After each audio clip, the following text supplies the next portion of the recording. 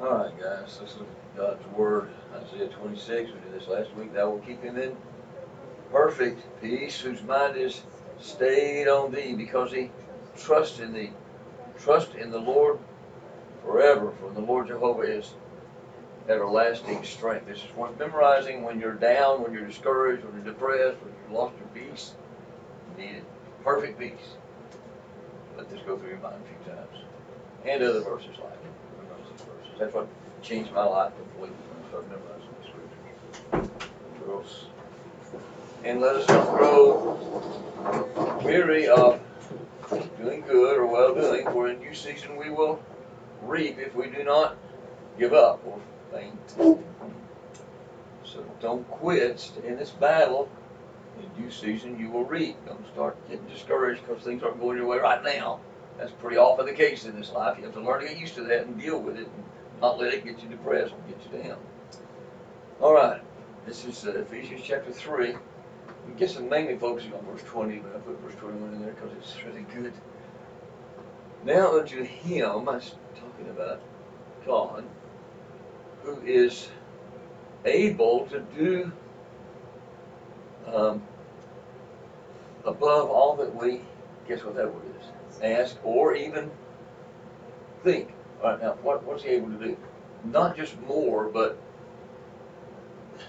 this is a word that's kind of like the idea of more, except lots and lots more. Exceedingly, and this is another word. This, yeah, abundantly. Yeah, who's able to do exceedingly abundantly above all that we ask or think, according to the something that works in us. Of course, he's talking about the Holy Spirit working in us, but the Spirit is strong. The Spirit is able to do things. The Spirit has, what's the word that goes with power? Power. Strength. Yeah, strength and ability. Power. According to the power that works in us. Now to him who is able to do exceeding abundantly with all that we ask and think according to the power that works in us. I want to talk more about that in just a minute. But let's go ahead and finish this. Unto him be, this is something we give to him, glory in the, this is what we are. If we belong to Jesus, we're part of this. We usually think of these as local bodies of believers, but church, you know, the glory in the church by Christ Jesus throughout all, how long? Throughout all ages, world without end. Amen. Yeah. Now, this is a great verse of encouragement of what God can do through you, through me, through us. He's able. You don't know them, but two of my favorite singers are a married couple, the Mentions. They went to church with us in Prestonwood Baptist Church before, but they've done a lot of CDs and stuff like that in the past. But married couple, and one of the songs they wrote is called "He Is Able," and I love that song because it focuses on God's power in us. He's able. He's able. He can do what needs to be done, exceedingly abundantly, not just what we ask. He's able to not just do what we ask. He's able to do whatever we think. And he's able to do above what we ask or think. He's even able to do abundantly above all that we ask or think. He's even able to do exceedingly abundantly above all that we ask or think, according to the power that works in us. He's just stressing how strong God is. Now, that doesn't mean God is going to indulge us in our greed and selfishness. You know, I can't say, okay, Lord, you said you do exceedingly abundantly above all I ask or think, so this is what I want, now do it. No, we say, Lord, I want to do what you want me to do. I want to have what you want me to have, because I know that's what's going to bring you the most glory, and I know you're able to do exceeding abundantly above all that I ask or think that will bring you glory, that will be a blessing to me and others in the best way possible, in a lasting way, and that doesn't mean you get all you want. Much of the things we think we want, someday we'll look back and realize, man, that was stupid. And things that we wish God would take out of our lives and stop, whether it's pain or suffering or difficulties, we look back on that and say, whoa, God was teaching me. For a while, I was just too rebellious and stubborn and selfish to learn, but when I got myself open to Him and I could learn, He was teaching me some really good stuff in those difficult times. He's able to do exceeding abundantly of all that we ask or think, with the power that works in us. So it's just a great reminder of His power, His ability. And then it's at the end it's praise.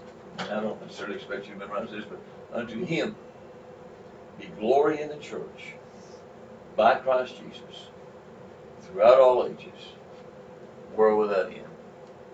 Amen. Unto Him be glory in the church by Christ Jesus throughout all ages, world without end. It's just an expression of praise.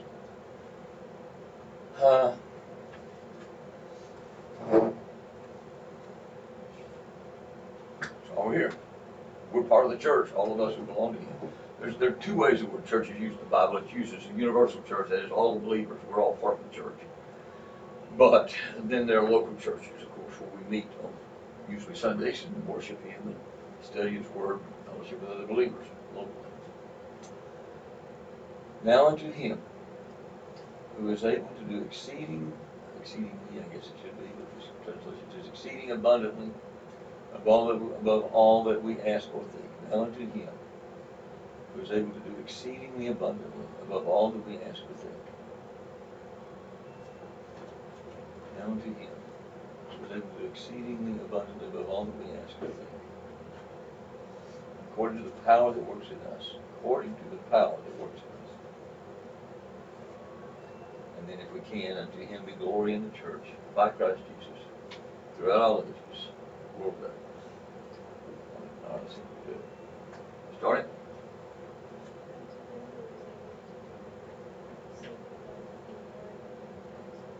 Okay, now to Him is able to do exceeding abundantly above all that we ask or think. And he explains how He does that. According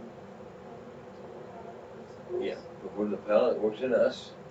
And then there's that's the main thing I want you to memorize. But there's a praise at the end. Can you do that? Unto Him. Where? Yep. By Christ Jesus. Understood. How long? Throughout all ages, world without end. Okay, that's good. Good stuff. All right. Very good. Anything you want to say before I pray? Father, thank you so much for this day. Another day of life you've given us. And Lord, for some people, another day of difficulty, another day of problems, another day of struggle, another day when they wish things could change. Lord, if we're in that situation, I pray you'd help us. Please help us not to moan and groan and gripe and complain and feel sorry for ourselves and be self-centered, but help us to realize you're teaching us some valuable things. We'll just learn to trust you in the difficult times. If we'll learn to keep our focus on you, you're going to work good out of all these difficult times. But Lord, thank you for reminding us of your power this morning. And we want to give you lots of praise for your power, because you are able to do exceeding abundantly above all that we ask or think. Lord, we can imagine a lot of things, and we can think and ask a lot of things. And Lord, you're able to do that. You're able to do more than that, abundantly more, exceedingly abundantly more. Lord, you just kind of pile up the adjectives and adverbs here to remind us of what you can do. So Lord, help us to realize this and to realize that you are working in us with incredible power. The power of your Holy Spirit in us. And Lord, we know you didn't give us the Holy Spirit to meet our greeds and our selfish desires and to satisfy our selfish wants. But Lord, you empower us with the Holy Spirit to bring you glory, to meet the needs of others. And of course, in the process, give us a lot of joy and purpose and meaning in life. And Lord, we are around a lot of people who've lost their joy. They don't have any peace. They don't have any joy. They're angry. They're irritated. They're sullen. They're depressed. They're discouraged. They're cranky. And Lord, we don't want to be like that. So help us not to learn from those kind of people. Help us instead to bubble over with a fountain of joy, so that others can see the joy of you in us. And Lord, we know that's a source of strength. You told us in your word, your joy is the source of strength. So I pray, Lord, for these kids that they can find and live in your joy and not be so self-centered. Lord, the world is ruining a lot of kids by making them so focused on themselves and being cool and impressing others that they're just losing their joy. So I pray, Lord, that you'd help them to find that joy in you, to learn to focus on you. And today, Lord, as we study just a little bit more of what will help us be more effective at standing firm in Jesus and more effective in obeying the command of 1 Peter 3:15, able to give an answer to anyone who asks us, so hope is in us.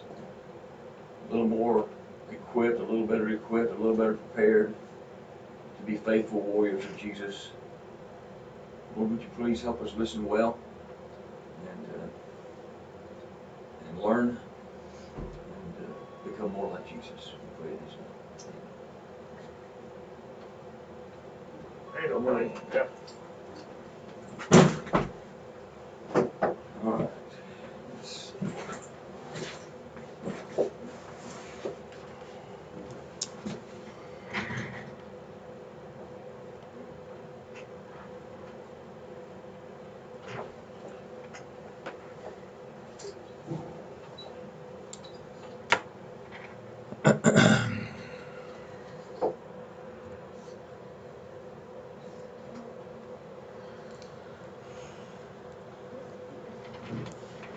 We were watching the video on sources of authority last time, so I'm going to pick it up where we left off, back it up a minute or so.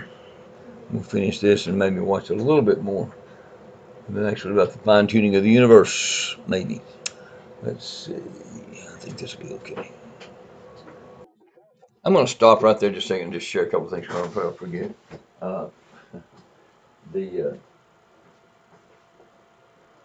I've got a friend, young guy. He's a college student at Tennessee Wesleyan, and he and I've been meeting once a week, or not, sometimes every 2 weeks, it depends, but just to kind of do a little brainstorming and talking about the Lord, talking about the Bible and that kind of stuff. He had a friend. He's got another friend who also goes to college. He's a year older than he is, but I think they were in the same grade. And this other friend had left the Lord. And the friend's testimony to him was, I went to a Christian school my whole life. But he said, we had a whole bunch of kids there. And he said, everybody, I don't believe everybody, you know how people will talk. But the guy said, everybody that went there said there was a Christian, but nobody acted like it. And I thought, whoa, what a sad, sad testimony for a Christian school. And my prayer is that we will really act like it. I mean, there are people out there who are determined they're not going to listen. They're not going to be teachable. They're not, and they're resisting. And it's really sad. That's what made me think of it, is this guy, you know, these unteachable people who just make up their mind they're not going to believe. But this same kid that I'm talking with, who's a pretty strong Christian there at Tennessee Wesleyan, he was talking to a professor the other day. And the professor is a religion professor now. He's a religion professor, but he believes in evolution. And Major, you may know him, Major phrase, but we're talking about Major, told the professor, well, I don't believe in evolution. I'm a creationist. I don't believe God used evolution. And he said the professor got angry. and he said, that seems crazy in and of itself. But like the professor was acting like, you're acting like an idiot. You don't believe in evolution? Everybody believes in evolution, except the idiots. You know. Now I guarantee that professor has probably never seen what you've already seen in this course. He doesn't know. He just has been assured that all the brilliant scientists believe in evolution. And so they're not looking at the evidence. That's the kind of thing I'm talking about. These guys don't look at the evidence. They don't want to see the evidence. He knows he'd be in trouble if he suddenly quit believing in evolution, because all his peer group believes in evolution. And that's a stupid way to live. But I was proud of Major for at least confronting him and said, it's amazing he got angry. And I said, well, what was it Major? I said, he said, well, he teaches religion. I said, probably means he majored in theology. I said, I doubt if he's ever had any science, except high school science like the other kids. And I said, I bet you that he doesn't know a thing about what he's talking about. He just assumes it. I've talked to you about that kind of stuff before. Just watch out. I mean, you're going to run into a lot of people like that. Be prepared for it, and you can't change them, but just don't let them change you. Don't let them intimidate you. I mean, it's too bad. I mean, sorry. Feel sorry for them, but they got that mindset. But it's really, really sad that they've got PhDs and THDs and all kinds of degrees, but they're acting really foolish.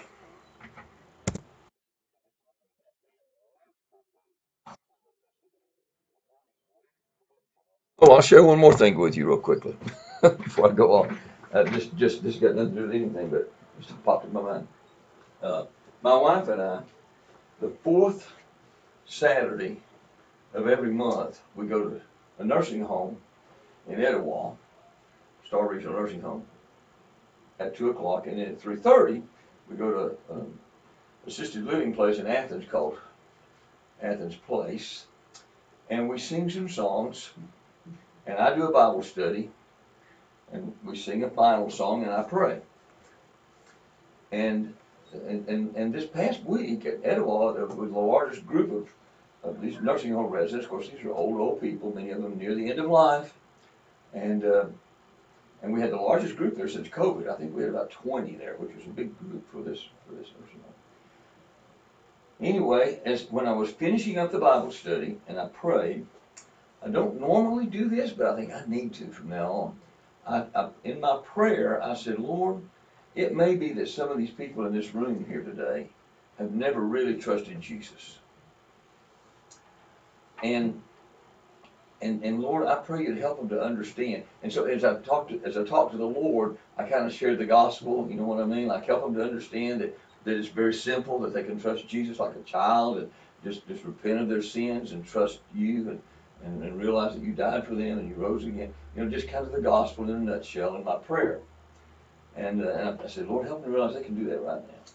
So when we finish, we always go around the room. Vicky usually starts on one side of the room, and I start on the other side of the room, and we just go around and greet the people. You know, I'll hug their necks and encourage them a little bit, and they encourage me sometimes. The ones that are able, some of them can't, but they'll encourage me with their words and smiles, and you know, it's just kind of a little time of encouragement. So I walk around the room, and I got to one guy, and I got down close to him, and I said, "I'm so glad you were able to be here today." He said, "I'm not a Christian." I said, "You're not a Christian?" He said, "No." I said, "Would you like to be?" He said, "Yes, I would." So I led him to the Lord. You know, he prayed to receive Christ there before we left. And when he told, I said, "Now, where's Jesus now?" He said, "Right here." I said, "Good, good." I said, "So you if you meant what you said, you know, you're a Christian. You belong to him forever." And he's an old man. And I found out later he's a new resident there. He hadn't been there very long. He just had a stroke. My son had a terribly severe stroke because he's getting around okay. But it just shows you never ever know. You would almost assume that all these old people in the nursing home probably are trusting Jesus. He wasn't. So it's just amazing how God does things. It's amazing how God put that in my head to kind of give the gospel in the prayer, because I don't usually do that. And then amazing how that man just said to me, "I'm not a Christian." I thought, thank you, Lord, for this opportunity. So it's really sweet. So the Lord brought him to Christ. It's pretty exciting. Old people can get saved too. Well, Father, I pray you'd help us to internalize these things. Help us to learn it well enough that we can share it with others when you give us opportunity. Lord, you've given us an incredible amount of evidence and truth. And Lord, it's embarrassing when we're not able to share it. I pray you'd help us to be more faithful warriors of Christ, not selfish, not self-centered, not complacent, not lazy, disciplined followers of Jesus. People you can use to help others see truth if they're willing to look. We know, Lord, we run into a lot of close-minded skeptics. A lot of the people just won't listen. We know that, Lord. But we also know that there are people out there who are open to the truth if they just hear it. So help us to respond to them. Help us to listen to you, to be led by you, to interact with them And I pray that many of them might come to know Jesus. And then, Lord, I pray you'd use these kind of things that we're studying and learning to help us, because I know Satan attacks us too, Lord. He likes to try to create doubts in our own minds. And I pray you'd help us to let this evidence you've given us drive out those kind of doubts. Not let Satan win any victories there. Now, the rest of the day is yours, Lord. Use us as you see fit. Give glory, we pray in Jesus' name.